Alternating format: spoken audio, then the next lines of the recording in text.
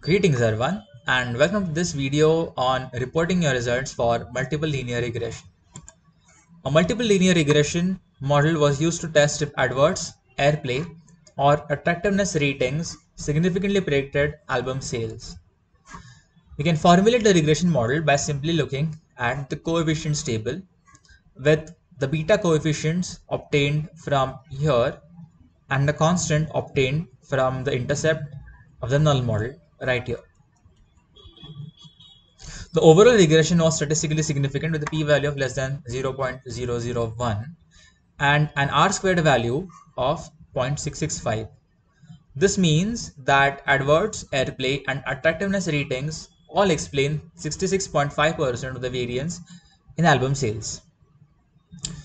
Furthermore, looking at the coefficients table and the p-values right here, we find that adverts, airplay, and attractiveness ratings all significantly predict album sales. That's it for this video. Thanks for watching.